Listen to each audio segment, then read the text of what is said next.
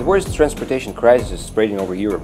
The airspace of European Union is closed because of the volcanic eruption. The volcano was sleeping for nearly 2 centuries. Eyjafjallajökull, located 200 kilometers from the capital of Iceland, Reykjavik, is a huge glacier under which there is a volcano of a conical shape.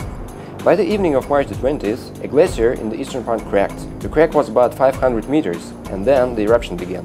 Nearly 800 people were evacuated from the nearby places.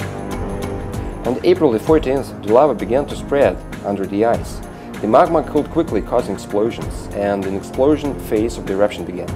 Small particles of quartz and volcanic ash were ejected to the atmosphere, to the altitude of 11,000 meters, and plumes of drift are catastrophic to the aircraft engines. Scotland became the first country which closed airports due to the release of the ashes. The United Kingdom was the second. The work of more than 300 airports was blocked. About 63,000 flights were cancelled, and around 7 million passengers were unable to fly. Such a phenomenon as a safety limit appeared in the summer of 1982. All 4 engines of a passenger Boeing 747 failed over the Indian Ocean in June. The incident was due to the ashes thrown into the air during a volcanic eruption in Gallagher. More than 100 incidents of ash entering the turbine aircraft over the past 20 years are known.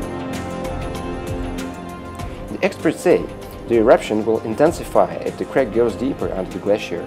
There would be more ashes that would affect the air communication over Europe again, where the northwest wind carries a cloud of volcanic ash. The power of the eruption and ash emissions into the atmosphere depend on the thickness of the ice. If the lava will continue to flow from the ice lid, the ashes will be thrown out and out again, the experts say. Then Europe will have to rebuild its air trains again. On April the 19th, the representatives of the German company Lufthansa said that there was no further danger. The results of test flights without passengers during the weekend revealed no damage to the engine from the falling volcanic ash. Lufthansa flew 11 test flights, Dutch KLM 9, the French company Air France 7. After multiple protests by the airlines suffering multi-million-dollar losses, a few airports in Germany and Finland opened by Monday.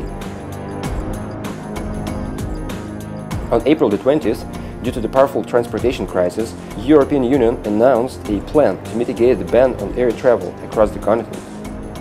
Gradually, operations in the airports were resumed, but with the warning of possible disruptions. At 12 airports in Russia, about 600 flights were cancelled or delayed as of April the 20th. The full schedule of flights can be restored by Thursday only if the activity of the Icelandic volcano does not increase. Losses and cancellation of airline flights in Europe grew to $300 million a day. One can only imagine how volcanic ash in the atmosphere would impact the climate and the financial world.